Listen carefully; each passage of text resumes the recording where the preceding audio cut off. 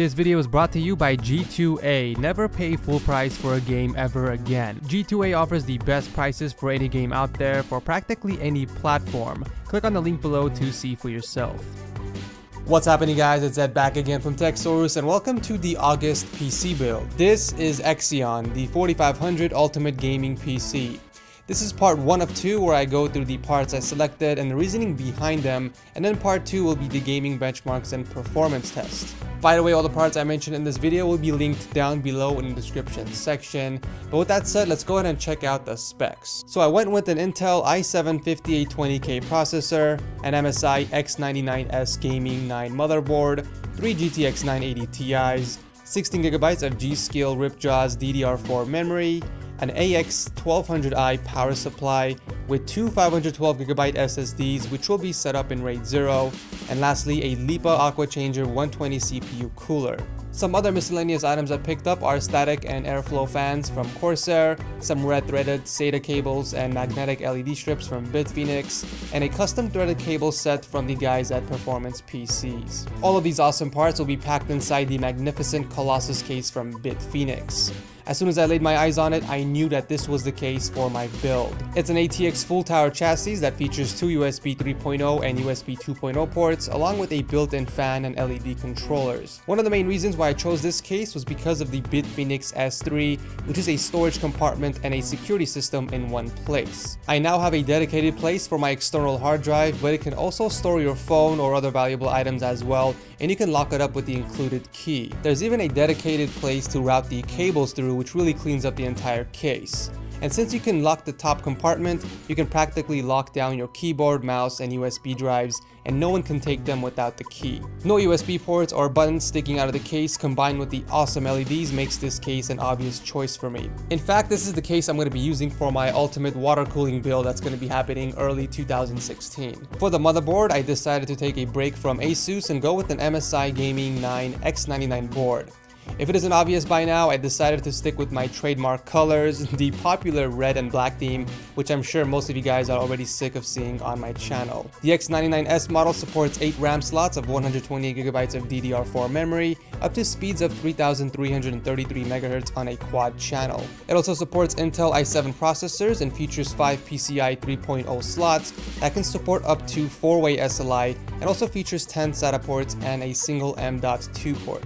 It also has a total of 10 USB ports. Now, some of the awesome features on the Gaming 9 board that makes it an awesome choice for gaming are as follows. Killer Double Shot Pro that ensures you won't get kicked from an online game because of high ping. Streaming Engine, which enables you to capture high frame rate video in real-time gaming without sacrificing your CPU or GPU performance. It also features Sound Blaster Cinema 2. You can clearly hear specific sounds in gaming environments, which means that you can hear the enemies perfectly. You also get amazing surround sound just by using stereo headphones or speakers. Turbo M.2 is also another feature, and you get speeds up to 32GB per second through PCI Express for the latest generation SSDs. And lastly, my two favorite features, OC Genie 4 that will give your PC an adrenaline shot, delivering up to 20% performance, and the gaming app that will give you control on overclocking your CPU and GPU, all with a touch of a button. Those are just some of the awesome features that the MSI Gaming 9 motherboard comes with, and the fact that it's in black and red made this a simple choice for me. For the CPU, I went with the 5820K, and I'm sure a lot of you guys might be asking why I didn't go with the 5930K for a few $100 more, or even the 5960X for about 3 times the price. The simple and short answer is price per performance. Since most games don't even support over 6 cores, it would have been a waste going with the 8-core 5960X. Now I know that the 5930K has 40 lanes, which will give me a 16-16-8 configuration with a 3-way SLI, as opposed to the 5820K's 16-8 and 4. But the performance difference is very marginal, and it's not enough to justify spending a few hundred more for the 5930K. Now, if I was going for a productivity type setup and I wanted to connect 2 or more 4K monitors, then the 5930K would have been the ideal selection. But since this is strictly a gaming PC, the 5820 made more sense. Instead of going with a single GPU or the common 2-way SLI, I decided to try something new and go with 3 GeForce GTX 980 Ti's from MSI as well, to keep the black and red theme consistent.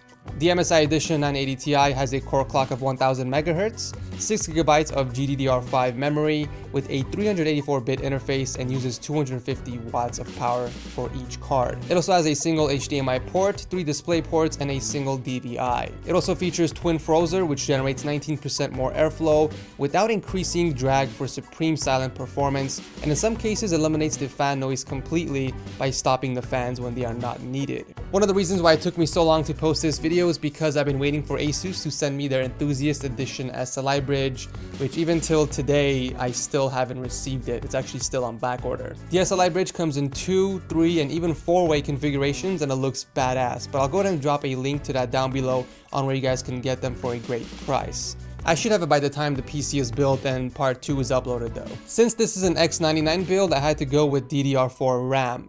I went with the fastest memory I can find for 3000 MHz. Turns out G.Skill was the obvious choice, which isn't surprising since they do make some of the best RAM sticks out there for gaming.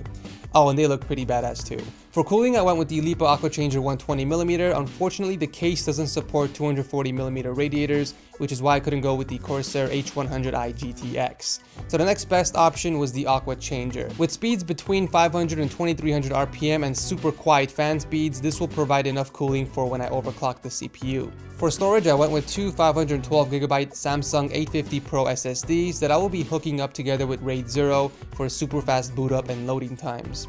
To power up all these bad boys, I went with the Corsair AX1200i power supply. It's a fully modular PSU and it packs enough power for 3-way SLI and more, allowing the build to be practically future-proof. I did purchase some additional accessories that will definitely make the PC stand out a bit more. Instead of going with the standard pin connector cables from Corsair, I decided to pick up some awesome custom threaded cables from Cable Mod. By the way, huge thanks to Performance PCs for sending this out to me, and I'll go ahead and leave a link to the website if you guys want to pick some awesome cables up for your PC.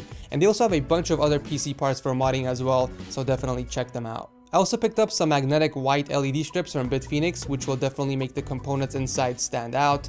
Also from Bitphoenix are 2 of these threaded red SATA cables to go with my SSDs. Additionally, I picked up some pretty sweet gaming gear that will go really well with the PC. A Corsair K70 RGB keyboard along with the M60 RGB gaming mouse. I also picked up the Sennheiser Game 1 headset. Some additional gear include a pretty sweet headphone hanger and a sick extended gaming mat from Xco.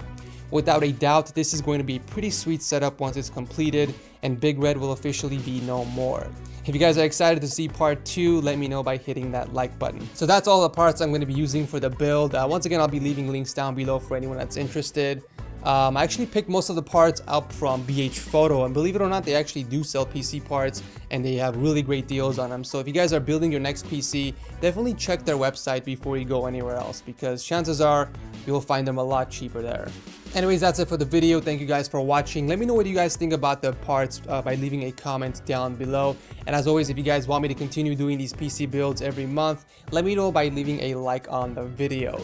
And if you guys want to help support the channel so I can do these builds more often, you guys can bookmark one of the Amazon links down below. That way I get a small kickback every time you guys shop. It's completely free for you and it really does help support the channel, and I can do these builds more frequently. I'm actually thinking about doing these twice a month, but it depends on how well the support is. Anyways, thanks for watching. Make sure you guys stick around for part 2 where I do gaming benchmarks as well as other benchmark tests on the PC coming really soon. This is Ed from TechSource. I'll see you guys in the next video.